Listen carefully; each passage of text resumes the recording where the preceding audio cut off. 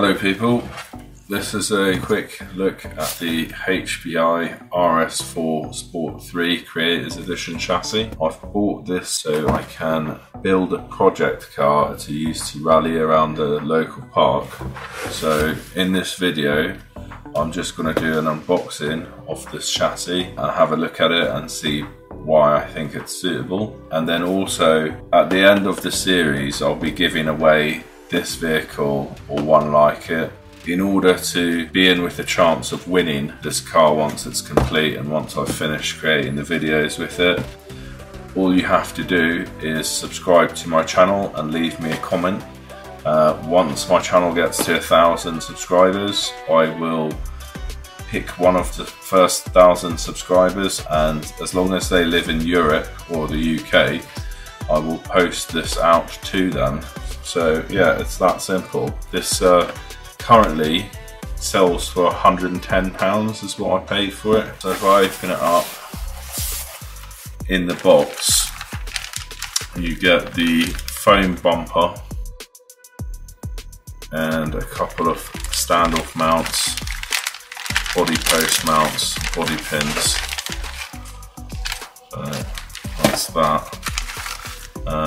Those I believe are for mounting the electric motor. Those I'm not 100% sure, I'll have to check the manual. Get some double-sided tape and a servo saver with some screws. Then you have some additional suspension post mounts, and these look like the front hub mounts.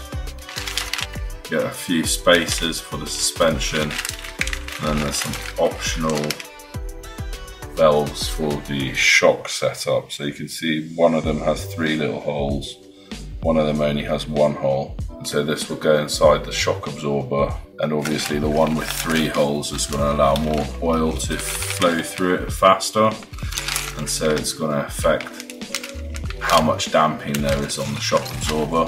We've got, this is a suspension tower and an optional spur gear, and then we've got hex drive and wheel nuts.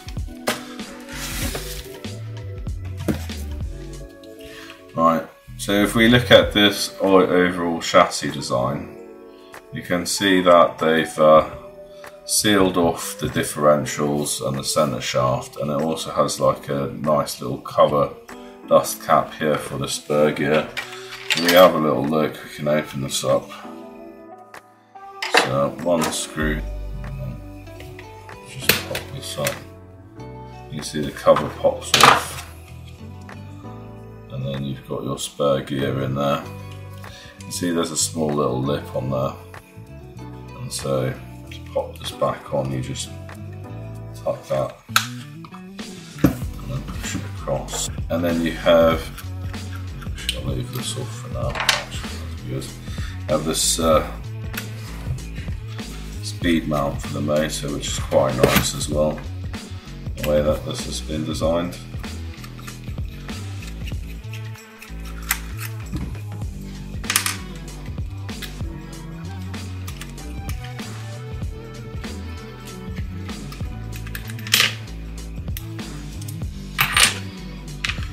You can see like your motor mounts on those 2 screws, and you can see it's off center.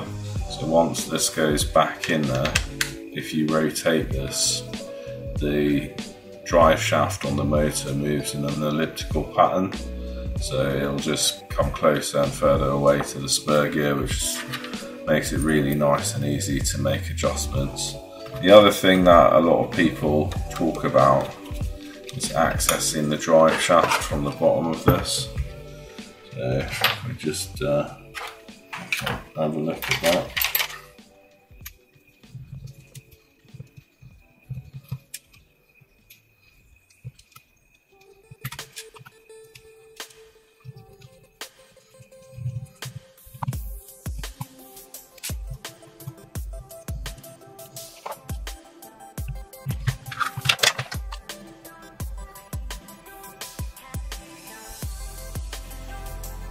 Okay, so after pulling those screws off, you can see you have good access to the main prop shaft, and it looks like you just got to pop out this steering linkage in order to pop the whole drive shaft out, which is quite nice. I guess it makes it again easy to work on and service, so that's a bonus. We flip it back over, so if we have a look, it would just be these two screws here and here. They would need to come out in order to then slide the drive shaft out. Whilst we got it up this way, we can take a look inside the tray for the radio gear.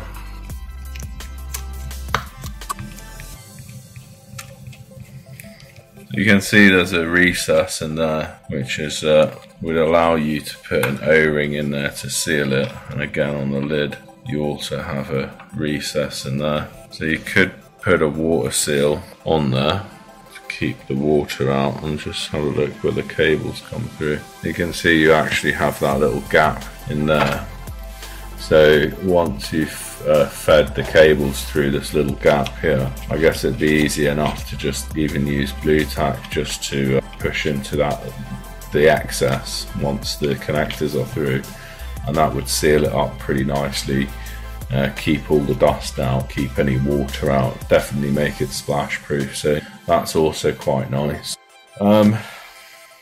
Let's have a look at the suspension on this thing.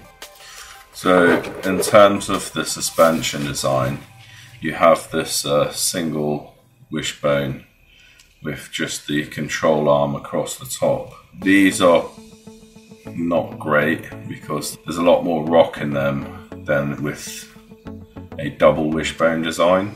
I guess it saves some weight, and it also makes it quick to work on if you've just got to pop these little knuckles off. They are pretty tight, but you just get a screwdriver under there and you can normally just pop them off. So yeah, they just pop off like that, and then obviously you can get to the dog bones. So I guess it makes it maybe a little bit easier for servicing, cleaning it up and then re-greasing it. But then again you get this rock, and you can see like I've already opened this one up and I've added some shim washers in this gap here, and that's to get rid of the rock. But if you have a look on the front axle, you can see I've shimmed one side of it, but not the other. You can see just there. So this side here has been shimmed up, whereas this side here is how it comes out of the box, and you can see just how much play there is on that assembly. So I would recommend maybe getting a £5 packet of shim washers. The size is 3mm inner by 6mm outer. I got 20.3mm shims and 20.1mm shims. And that will be enough to do all of the joints on this car. One thing that I will mention that I wasn't too happy with is obviously I took this car out and had a look at it, and on these front steering assembly, it felt like one of these was cross-threaded and it almost rounded over on me as a result of it. But I think it's the main standoff rod. The threading doesn't quite go deep enough for the screw, and so the screw's bottoming out and having to thread the inside of that, which isn't great. But I mean, it's not a super expensive chassis, so I mean, what can you expect? Let's have a look at the differentials on this. So I think it's just the 4 screws here, and then pop the shocks off.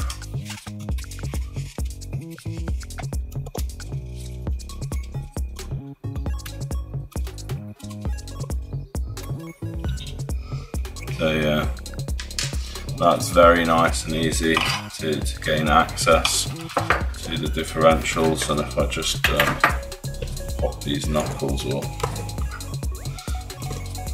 one side of the suspension should do it. Yeah, so you can see it's just 4 screws, and then you have full access to the differential, which is really nice and easy to work on. I think there's actually a grub screw. Yeah, there you go, that one there. If you tighten that up, you can lock these differentials up just by doing that, which is quite nice, quite handy. So if we have a look at this lower AR assembly actually while we're here, you can see in order to remove the A-arm, you just have to pop off those two screws from underneath, and then this arm will lift up. I believe there's a ball joint in the side, so it should just rotate out without you having to remove this. But I mean, obviously, if you needed to, you can completely disassemble this. Yeah, you can easily, if you snap one of these in a crash, you can change it in a matter of minutes. You just remove those two screws, pop the knuckles off like we did to access the diff cover, and then you can swap this out really easily, which is nice.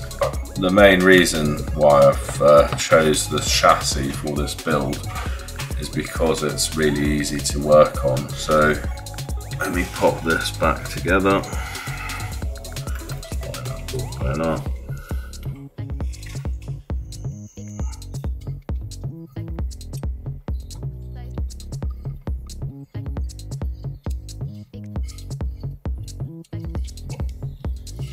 So yeah, I mean, overall there's a lot to like about this car. It is really easy to work on and really easy to service if you crash it. In order to repair it, they've made it so it's quick, so you can get back out as soon as possible. Just take a look at the shocks as well. You get threaded shocks with these, but they are plastic. I almost thought you might get black metal shocks, but I guess not at this price point. I have ordered a bunch of hop-ups for this as well. And so in the next video, I'm going to be looking at modifying it. But just for now, I was just looking at the basic assembly of it. And the other thing that's worth noting on this is that the plastic is quite soft on this build. I mean, you saw it with the lower prop shaft cover. You can see it flexes slightly, but you can get a carbon one of those, which would be a nice little first mod. And then if you have a look at the suspension arm here, you can see when you press it, it does flex, like the lower A-arm is twisting just under the pressure of the suspension. So if that was on the axle, it's the same thing, maybe slightly less leverage from the axle position. You can see the whole arm itself is flexing and twisting. So metal, you can get rid of that if you put metal arms on here. There is some benefit to having the plastic ones. Obviously they're very robust and they're difficult to snap because they're chewy like that. You know, you can take pretty heavy impact and it's going to come back, like bounce back to its shape, which is good if you're just planning to thrash this around the car park, you know, and you might be hitting into some walls. You see it does it on the front as well. It's rolling the caster as I depress the suspension there. But again, I think some of that you can get rid of just by using the shim washers, because there is some play in here. Just because of the manufacturing tolerances, but then some of it is just down to the fact that this plastic is designed to be flexible, and part of that is so it can absorb an impact without you having to order spare parts straight away. It's a bit of a benefit, and it's also a bit of a letdown, because I would prefer to have tighter steering. You can see that's a bit sloppy, it's all a bit chewy, and obviously there's enough momentum in the car and weight transfer for that to have an impact on the handling. but it's fine for what I intend to use it for. But I definitely think like the aluminium lower A-arms are gonna make a big improvement to the overall handling. If you were to be racing this on a track, you'd want to tighten that up a lot, because that is yeah, that's all over the place. That's the one that I've shimmed up already. What is it?